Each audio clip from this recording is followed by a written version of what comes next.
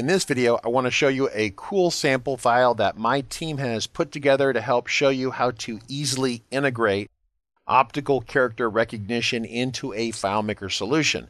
So OCR is optical character recognition, has been around for a very long time.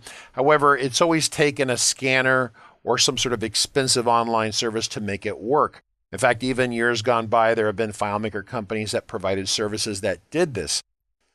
And of course, these days, a lot of people are going to all digital documents, but there are still situations where you have paper or there are paper archives and you need to get that information digitalized. Now, you can scan a document, and the scanning of a document will result in an image, but that image is not necessarily just text, it's a picture. So the idea is that we want to be able to take a document, scan it, it becomes a picture, but we want that text to be searchable in FileMaker, so we can put the text into a field and maybe have thousands or millions of records, and we can do a Command or Control F, do a find or a search in FileMaker, and find just the records that we're interested in. Very cool.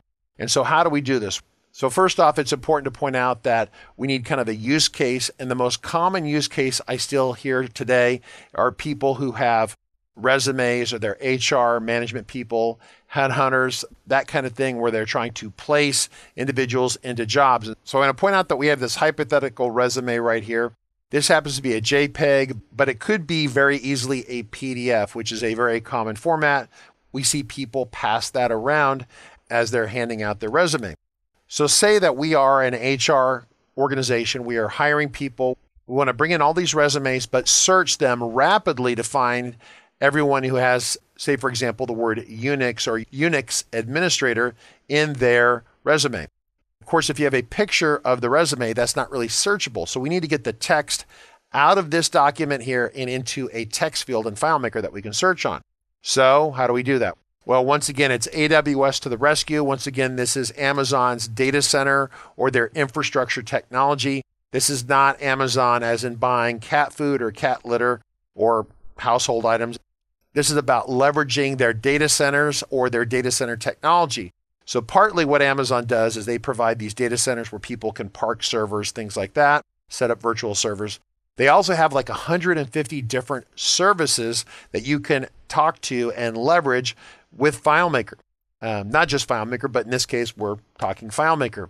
And so in other videos that we have, we talk about AWS in terms of taking an audio file, a spoken file, and getting a text dump of that information out of the audio file. So it listens to the audio and gives you the text back in written text. Well, this is a very similar sort of demo, except this is the classic OCR where it's going to take a scanned document, optically read it, and give us text. So we have a sample file right here that's already set up by my engineering team.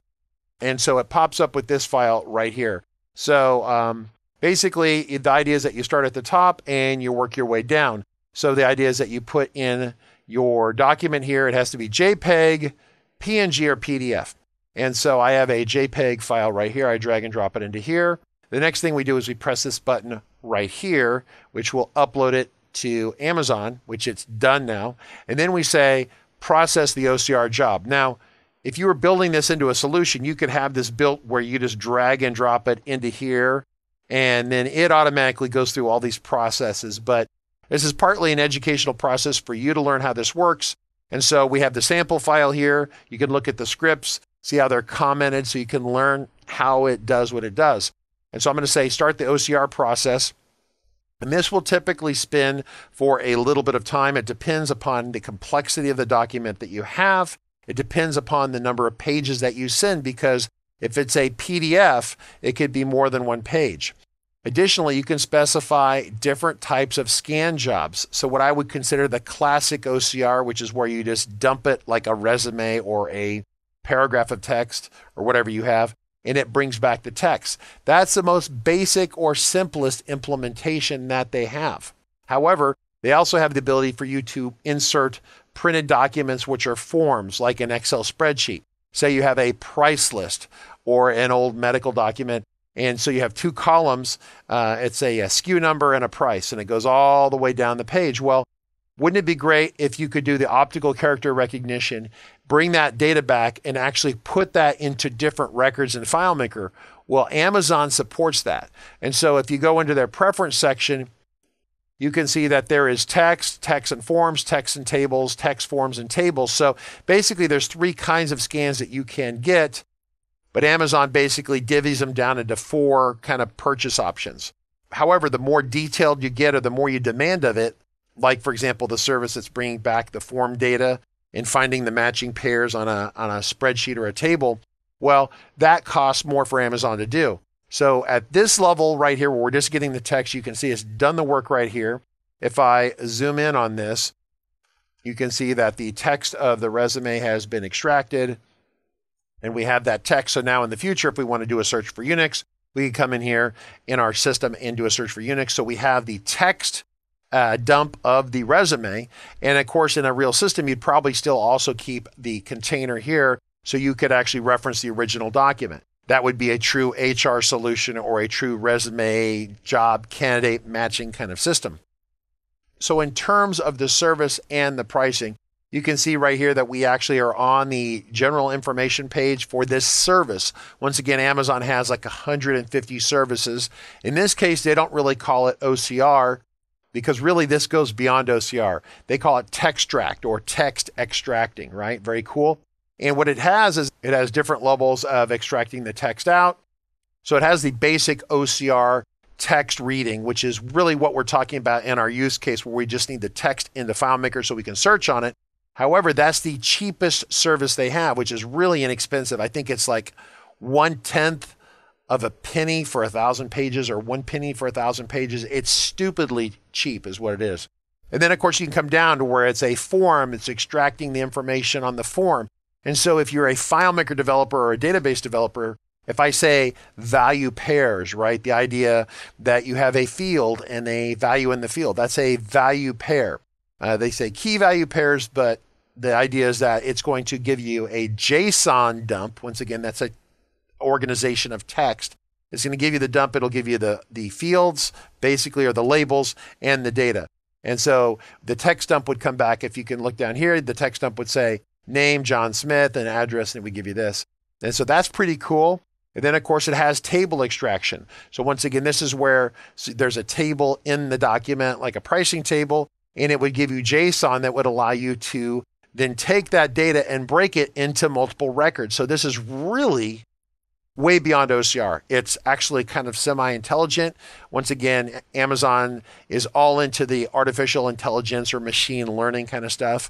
And so that makes it much more powerful. In fact, as I've been testing this service, one of the things it will do is it will come back and say, well, it reviews the document and it gives you its own certainty of accuracy or percentage of accuracy in its own estimation.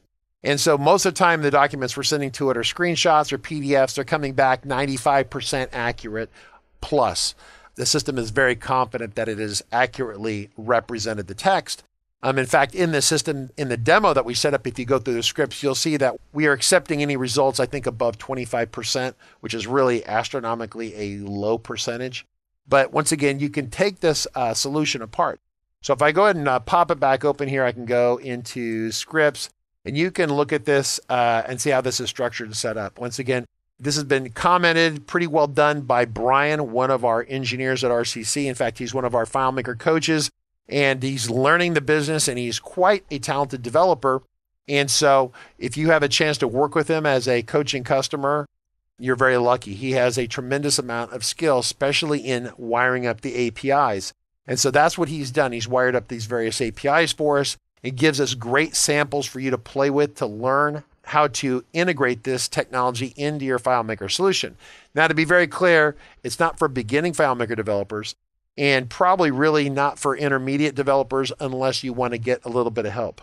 Certainly an advanced FileMaker developer who's been doing development for a period of time and who has some level of comfort with interacting with APIs or consuming data through the API, well, then this is right up your alley.